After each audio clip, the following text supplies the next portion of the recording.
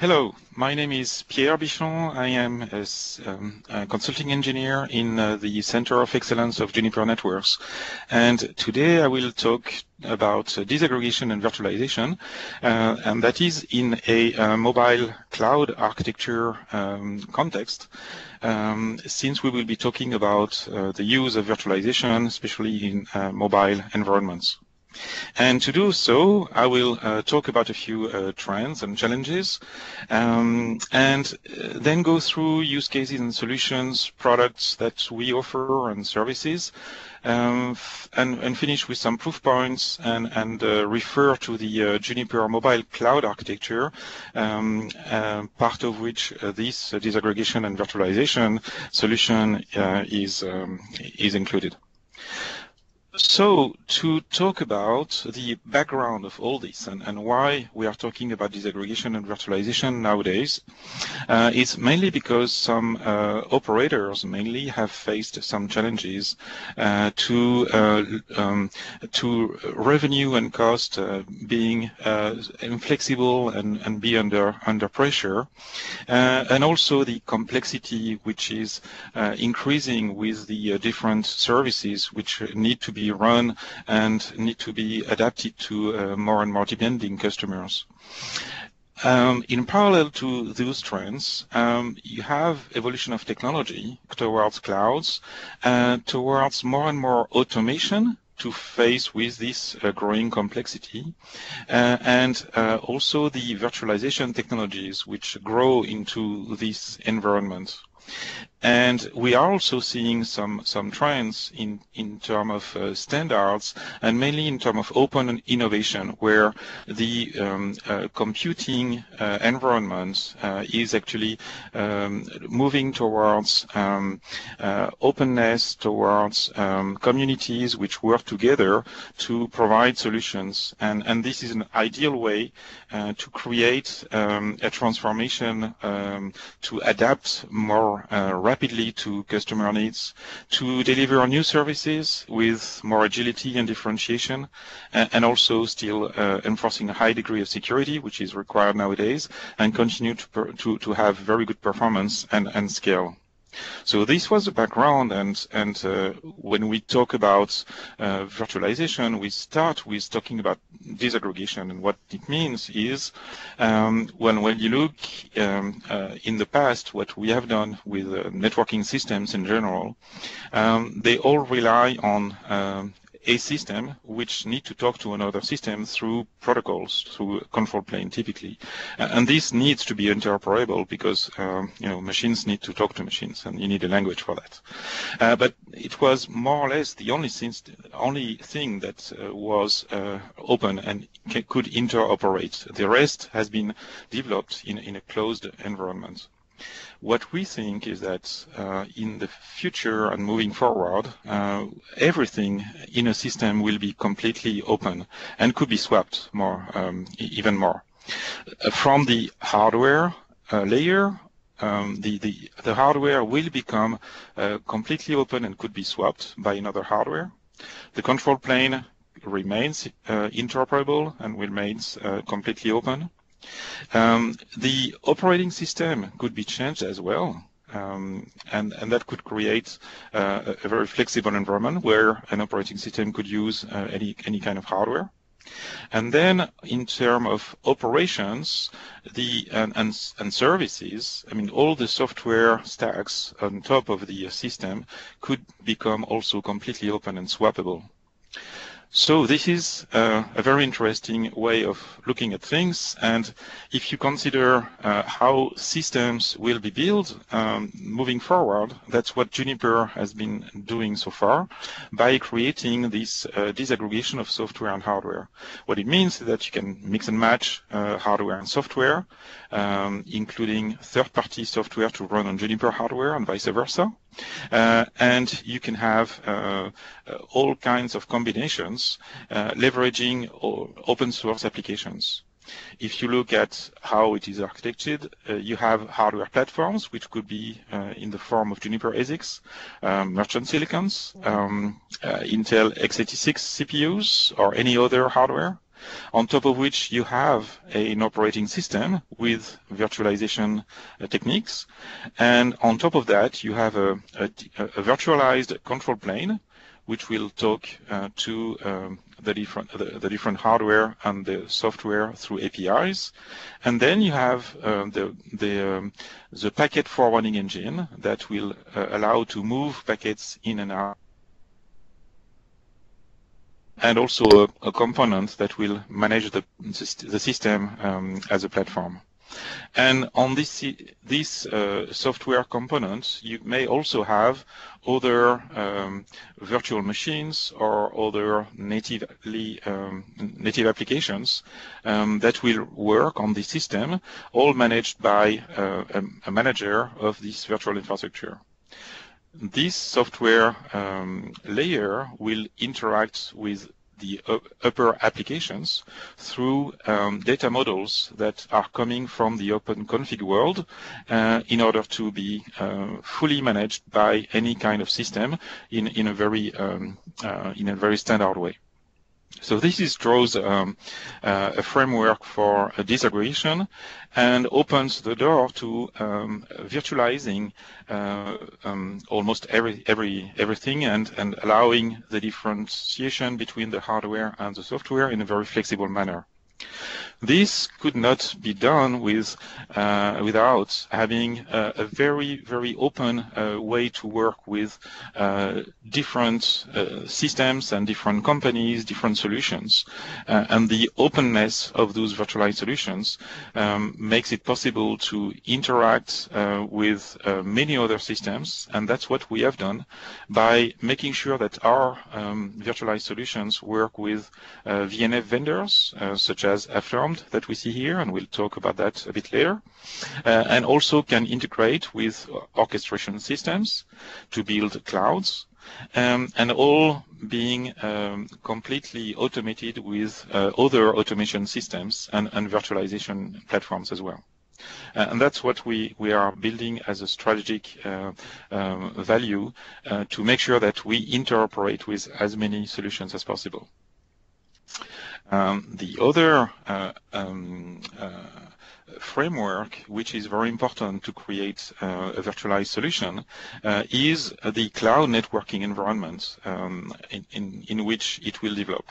So being able to have virtual network functions, what is important is that you can network them together. And this is what we have in Juniper as a solution with Contrail and the cloud SDN system that we have to make sure that any VNF that we develop will be completely controlled by this SDN infrastructure.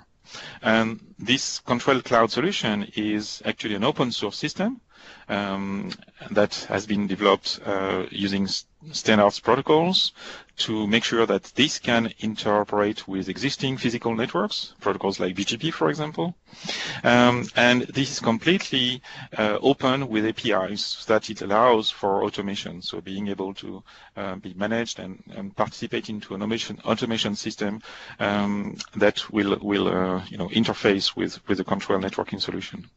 And still provide a very carrier-grade solution to be able to scale, to have high performance, and being able to match the requirements of small to large service providers. The solution is based on a virtual network capability, which is called Contrail networking. That virtual networks is actually a virtual router which will sit into a compute node under the standard orchestration systems and provide the routing function of a virtual platform. The virtual router system is also part of a bigger solution which is called the Contrail Cloud, which includes the Contrail orchestration system that works with OpenStack and includes, manages the virtual router of the Contrail networking function. And this is part of a more generic architecture that we package as a control cloud reference architecture with very well-defined rules to deploy and manage an entire cloud networking system. So this is a foundation, and the other mechanism that we provide to have a very good virtualization technology to be able to deploy efficiently is through the acquisition of a startup company called AppFormix that is now part of Juniper, which allows operators to deploy private clouds and public clouds together and optimize this infrastructure in real time with a solution which is fully automated and leverages machine learning techniques to provide intent-driven solution. What it means is that you have, first of all, a visibility which is provided by looking at the Intel capabilities, and AppFormix is the only company to leverage those capabilities of the Intel processors to look at the latency, the response times, all the behavior of the VNFs into the Intel processor. And this provides real-time visibility of the applications, of the physical or the virtual infrastructure and the services running on top of it. Having the visibility, you can analyze what happens, analyze the health of the system, make assessments of the risk and performance, and then make actions to orchestrate in real time and create risk mitigation and enhance the performance via alarms and events that can be enforced into the system itself.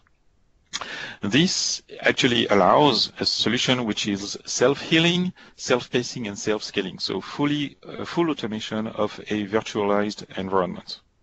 We have customers and we have references such as Rackspace or Viasat who are actually using this system, and more companies are deploying this system into data centers and also start to think about deploying that further out in the network. So, based on all those technologies that I spoke about, we can define a number of use cases for virtualized solutions.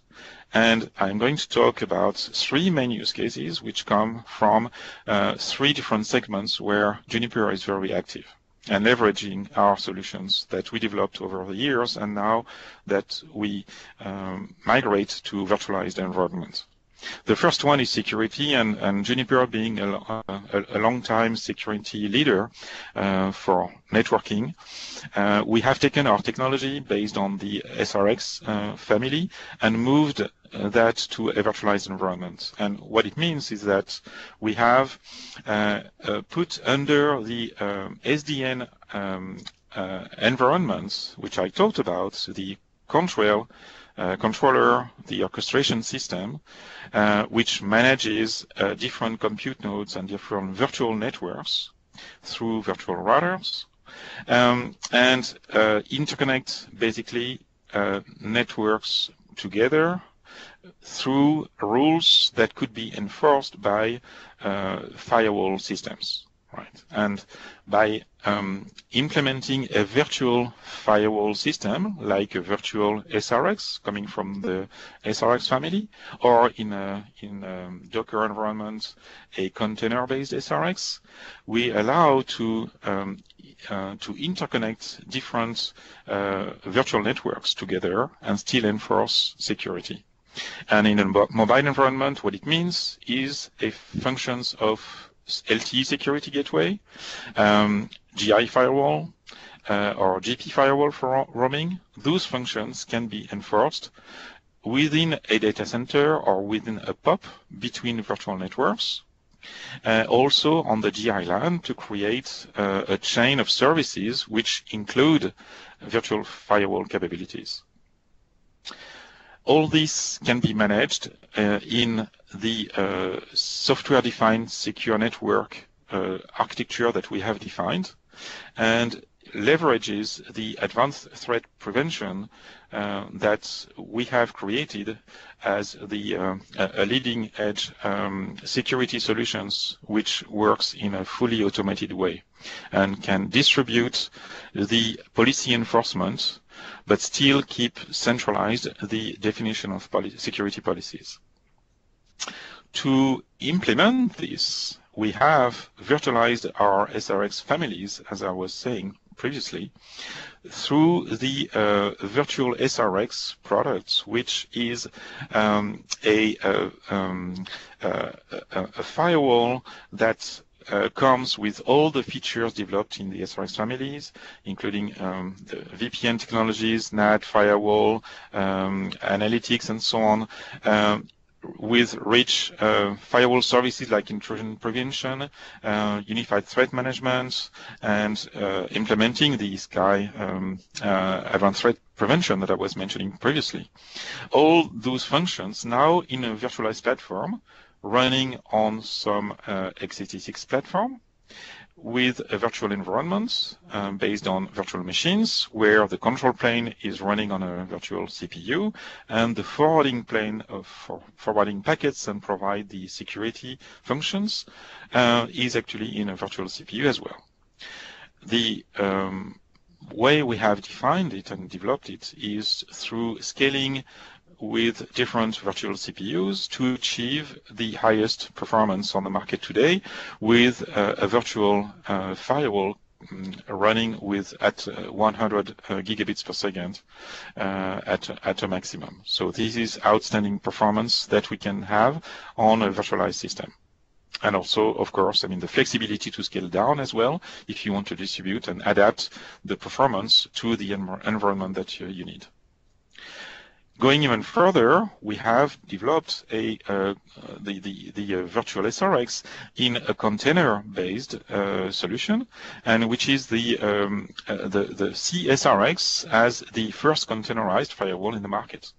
And this is basically taking the source code of the virtual SRX and migrate that into a container infrastructure and leveraging all the functions, so layer 2 to layer 7 security systems, but now into a container environment with a very small footprint from more than 2 gigabytes of memory required for the SRX down to 100 megabytes of memory, and more importantly as well, the way to very quickly boot an instance of a CSRX in less than a second compared to several minutes for a virtual machine-based environment. So that means you can have a huge elasticity to implement, to scale massively and very rapidly, and to provide agility in order to start a new virtual firewall when you need it, at the time you need it, and in a very flexible manner. So a very different way of deploying security. And very complementary to a virtual machine environment, which is much more stable over time than with a container-based firewall. You can actually deploy very quickly security where it needs to happen. Security being one important use case, we can now talk about the routing which is being virtualized. And what it means is to decouple the hardware part of a router, and we took the flagship router of Juniper called the MX, and we have separated the software, disaggregated the software to create a virtual MX solution. That virtual MX solution is actually based on, the physical hardware, the physical compute hardware, and then on top of which we have a virtual machine which has the forwarding plane, which will use various techniques to forward packets through the physical network interface cards, and also another virtual machine which implements the virtual control plane. And this makes the solution coming from the EMX family, so full feature parity with the EMX. So it's a full-fledged router, very sophisticated, and contains all protocols and all the features that EMX has developed for years under Junos. It is very elastic, very carrier grade, a lot of scaling capabilities. The way it is packaged allows multiple deployment options from low to high scale, and you can deploy it with different ways to license and to be managed in terms of capacity. It is very much targeted through APIs to provide interfaces with third-party VNFs, and this allows for very good innovation. So you can include a virtual EMX into a virtualized environment with different VNFs, and this can provide the routing functionalities as if it was a physical router. And then it could also be deployed into a cloud environment, and it is available in the AWS marketplace, so that you can use it very easily and very efficiently. The performance is still it is virtualized, but performance is outstanding with 100 gigabits per CPU sockets of performance, which is makes it very flexible to implement into many different use cases. And to illustrate what usage our customers are doing with the VMX, and you have here some examples, mainly around the PE function of the MX, which is very rich, creating virtual PE solutions at layer 2 or layer 3 for VPN terminations. That's very useful and very much used. Also to distribute the PE functions into smaller parts of the network, or more at toward the access parts of the network.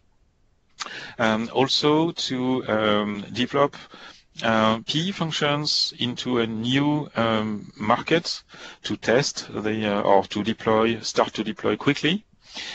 Before deploying maybe a physical hardware for higher performance, then it's easy to deploy a virtual MX as a virtual PE function to test and to start.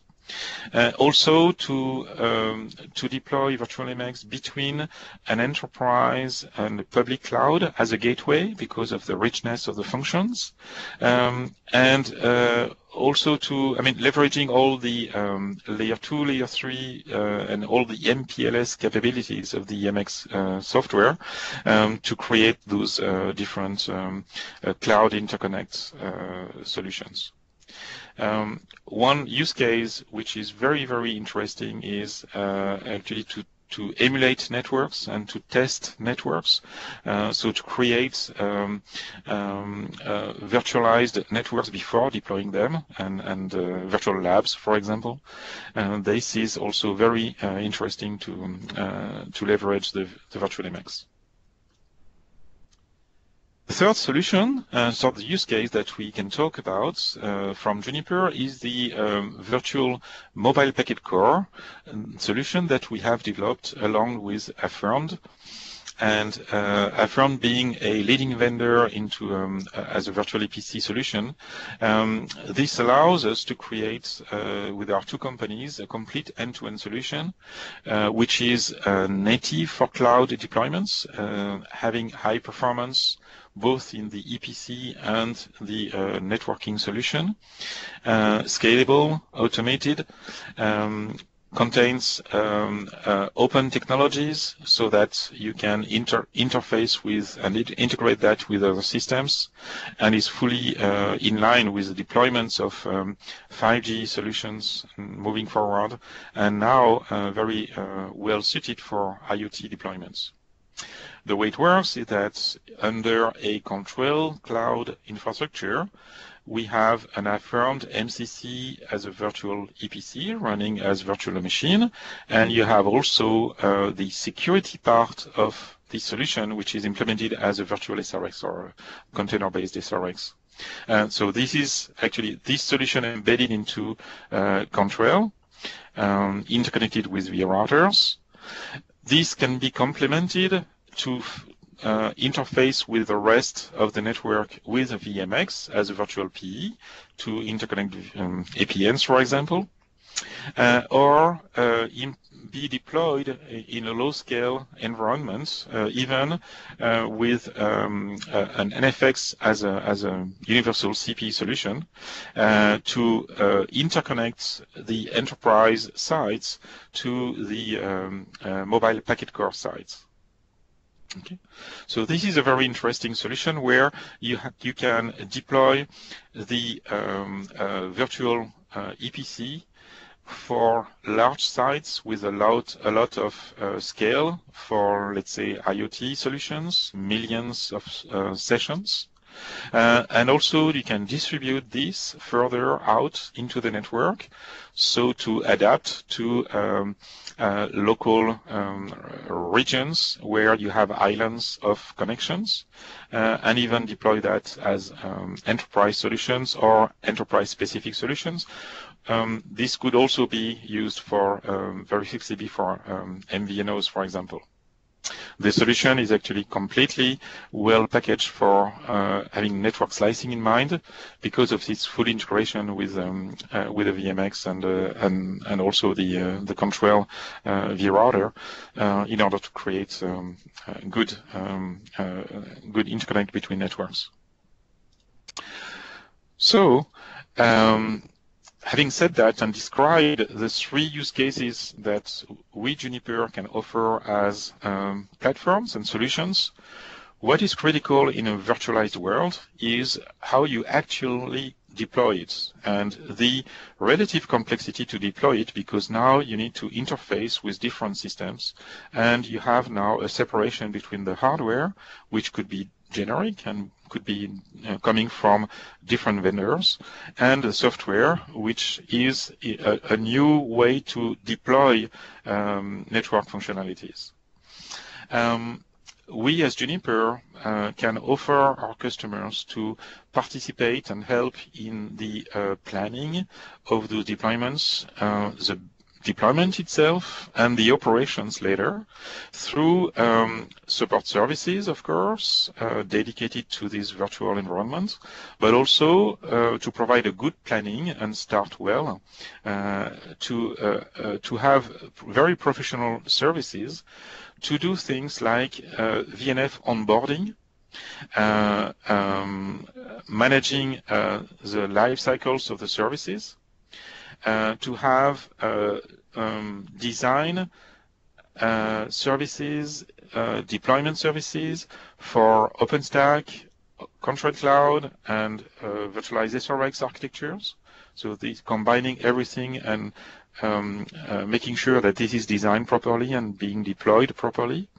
And also having security services, security assessments, VNF, security VNF testing before it is deployed. All this could be created and managed by our professional services engineers. Juniper Education and Training is also very key, because this is a new world that many of our customers needs education, it needs good training, and this can be done through the Juniper Education services. As solutions for virtualization disaggregation, we have a number of proof points over time that we have seen from our customers and from the market in general. We have been recognized as a pioneer for this virtualization and disaggregation technologies, being the first vendor to disaggregate Junos as a software. Also a leader to have open orchestration and management platforms for many VNFs interoperating with Juniper. So we have a good ecosystem now, and we are improving that every day. We are perceived as a very flexible solution, also have excellent firewalling capabilities and routing capabilities now in a virtualized world, so that virtualization can be deployed very efficiently.